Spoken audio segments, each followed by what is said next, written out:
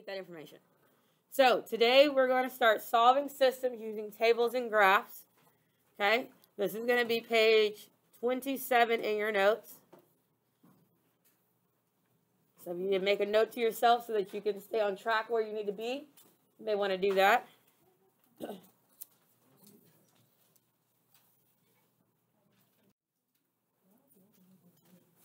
In your y.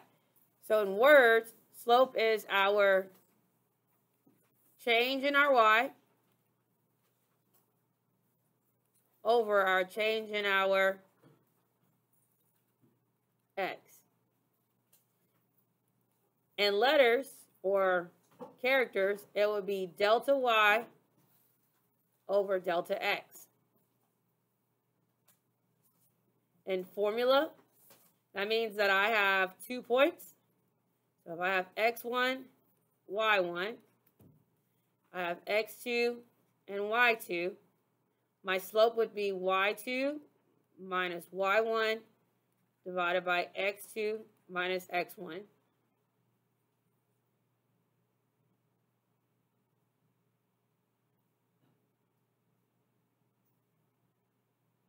Okay? And ways that you probably, and like non-mathematical ways, y'all remember rise over run? Yeah, does that ring a bell? Rise over run? Did y'all ever hear fall over crawl? Because sometimes you got to go down too, right?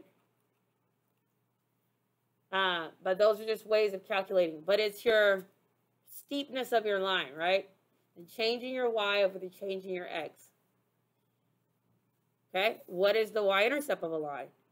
Well, the y-intercept of a line is where it crosses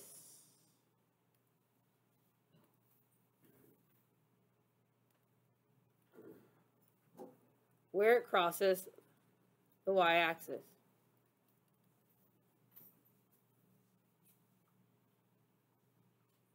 Okay, it's the value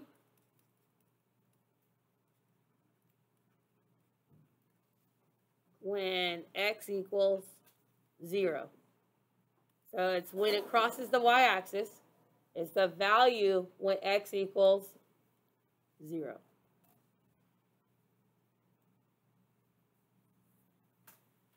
So there are 3 ways to represent an equation of a line. We have slope y-intercept form, we have standard form, and we have point slope form. Each way depends on the situation and also kind of is subjective on your comfort. So we have slope y-intercept form, and that's y equals mx plus b. That's the most common, the most comfortable, the most utilized, right?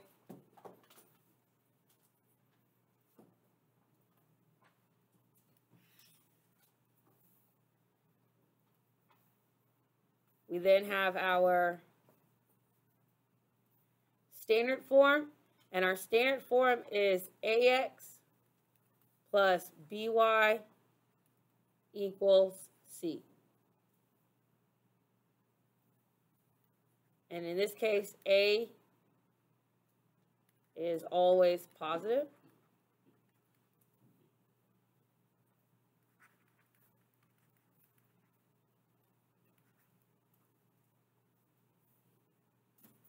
A is always positive. Oh, I didn't leave enough room. And A and B are always are integers.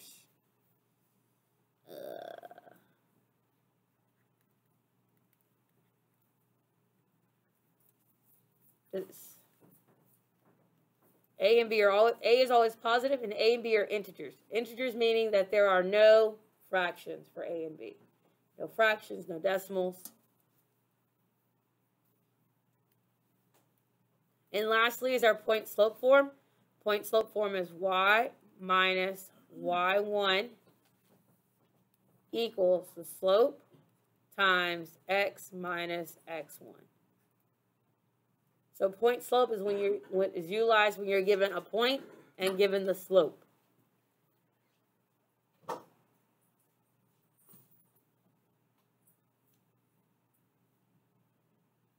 Okay, questions so far? All right, our key concepts here are talking about the types of solutions that we can have, okay? So the types of solutions that can come about, there are three types. We have intersecting lines, we have coinciding lines, and we have parallel lines, okay? If I have intersecting lines, what that means as far as describing my slopes and y-intercepts, so if I have intersecting lines, so if the lines intersect, okay, that means that they have different slopes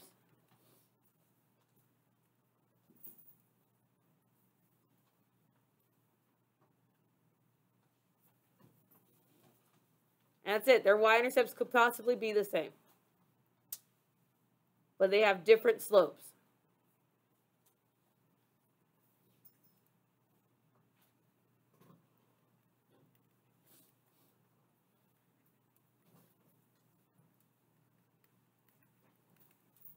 Keyword is possibly. If you have coinciding, notice here how one line was blue and one line was red. Coinciding means that they're actually simplified down to be the same line. Because when you overlap blue and red, what color do they make? Purple. Okay? That means you have infinitely many solutions. Okay? It's a consistent system and it's a dependent system. Okay? So it's consistent and dependent. So when you have coinciding, so just one line, that means you have the same slope and the same y-intercept.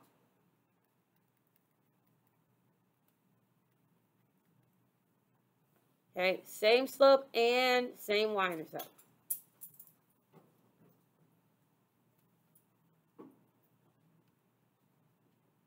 All right, lastly, we have parallel lines. And when that happens, you have no solution. It's an inconsistent system, okay? So when you have parallel lines, they're going to have same slope and different y-intercept.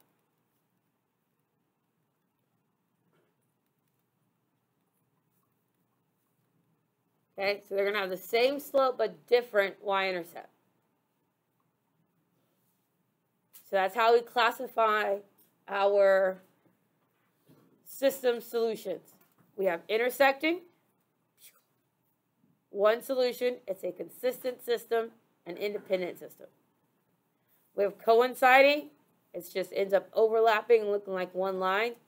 There's infinitely many solutions, consistent, and it's dependent. And then we have parallel lines, they never ever touch, and there's no solution, and they're inconsistent. So if I have two equations of a line, and they have different slopes, and possibly the same y-intercept, but generally different y-intercept, then they are going to intersect at some point, okay? If I have two systems, and they have the same slope and same y-intercept, guess what? They're going to overlap. They're going to be coinciding. And then if I have same slope and different y-intercept, then we're going to be parallel and we'll never ever touch. All right? So we're going to talk about using a table to find the solution of a system, okay? When you're using a table or mapping or ordered pairs, any type of distinct data, what you're looking for is where are the x values the same, okay? So when is x the same?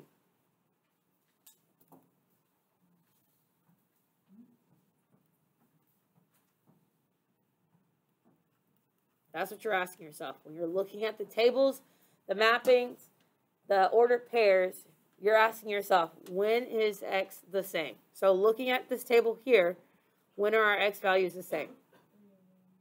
We have it 3. It's 3, 1, right? Because at x equals 1, are they the same? Nope. So what this tells us that our solution is 3, 1. Is that easy enough for my table? Now, if there's no point where x value, where the when is the x the same value? At no point, if that's the case, then that means that there's no solution, right? But clearly there is here, so therefore we don't have no solution. Solution is 3, 1, okay? Now, typically when you write the solution, you would just write x equals 3. And that's because I can look and see that they're the same. So this is the ordered pair. And this is more of your solution. Do you feel like you could identify the solution to a system from a table? Easy enough? Awesome. All right, let's talk about it graphically, okay? So when you have to graph, what are you doing? Well, these are the 4 steps to find the solution from a graph. 1, we're going to solve for y. 2, we identify and plot the y-intercept. 3, we identify and use the slope. And then 4, we connect the points, okay? So just like we talked about last week, you're going to still do the same things. So if I'm going to start with negative 3x plus 2y equals 8, that's going to be my first line. So I need to get y by itself. So we have negative 3x plus 2y equals 8. Okay, so we kind of reviewed this before we started. So what do we need to do in order to get y by itself? We need to move the whole term with x, right? So if it's negative, how do I move it? I'm going to make it a positive. And what I do to one side, I do to the other. So I'm left with 2y equals, and these become neighbors because they are not like terms. Okay? And then I'm going to divide by 2. So that tells me that my first equation is y equals 3 divided by 2, x plus 4. Agreed? Okay, so for this problem, my y-intercept is at 4, and my slope is, so here's my b. Uh-oh. There's my face. Here's my b.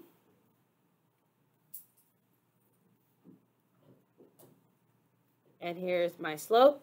So I'm going to go to 4. And at 4, I'm going to rise 3. 1, 2, 3.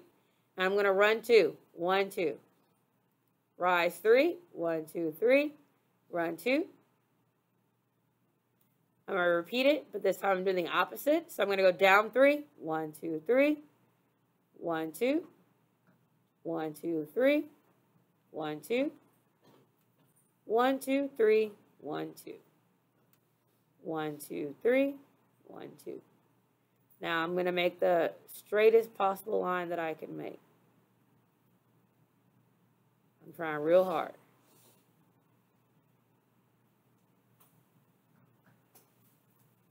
Bam.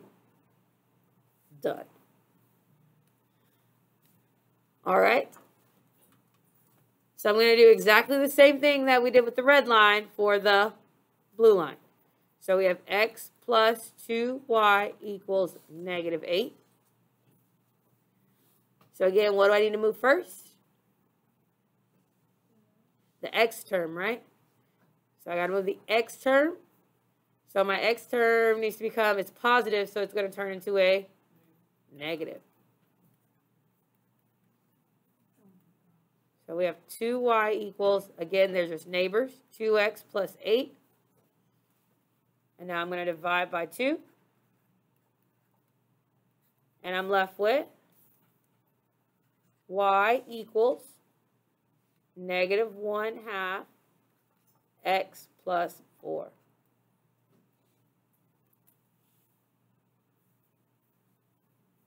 Oh, it's a negative 8.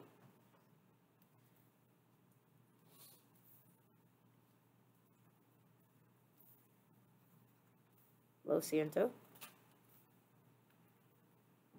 There we go. So it's at negative 4. So this time, my b is at negative 4, And my slope is, I'm going to go down 1 and then right 2. Do we see that? So b is at -4. So I go to -4. And this time I'm going down 1 and right 2. So down 1, right 2. Down 1, right 2. Down 1, right 2. Down 1, right 2. And I'll repeat the process. This time I'm going to go up 1 and left 2. Up 1 and left 2. Up 1 and left 2. Up 1 and left 2. Up 1 and left 2.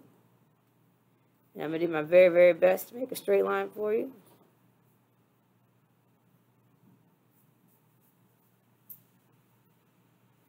Use your imagination. I went through every single point. Do we see our point of intersection? Yes. Where's our point of intersection? -4, -2. So our answer is -4, -2. Okay? How do you feel? It's a little tedious, huh? But doable. All right.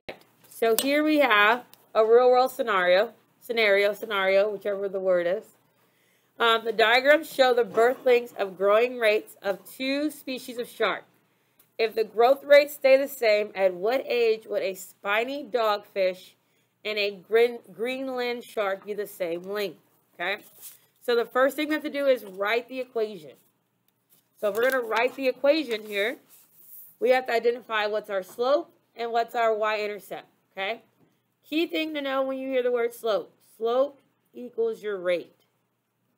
So when you see the word rate, that lets you know it's your slope. So for the Greenland shark, my slope is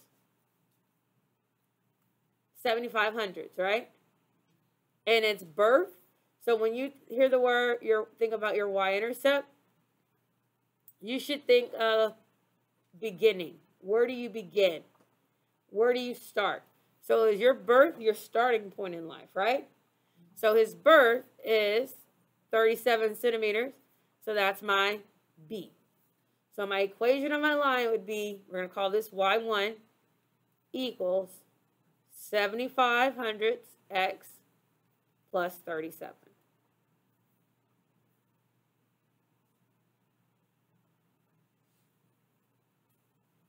Do we see how we came about that? Okay.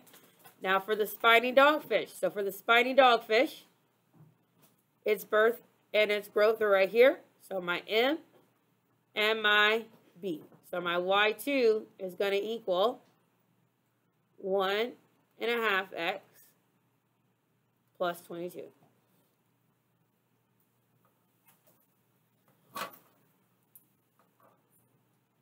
Questions about how we created the equations? Easy enough? All right. So we're going to go to Desmos. And we're going to find out via technology where these two graphs will end up intersecting.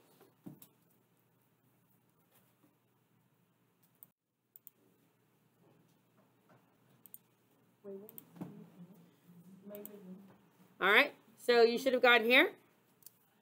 And we're going to put in our first equation. So we have 7,500 x.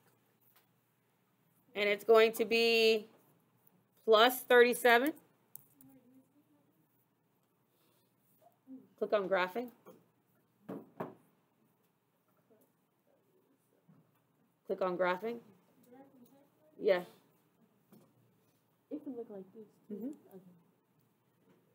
All right. So notice how I do not see it, right? So I don't see the graph, but that's just because I have a very large number. So my B starts at 37. So if I need to zoom out. So if my B starts at 37, I'm going to have to zoom out. Do I see a graph now? Yes. It's all a matter of zooming out. Don't freak out. Then I'm going to put in my y2. And my y2 is 1.5x plus 22.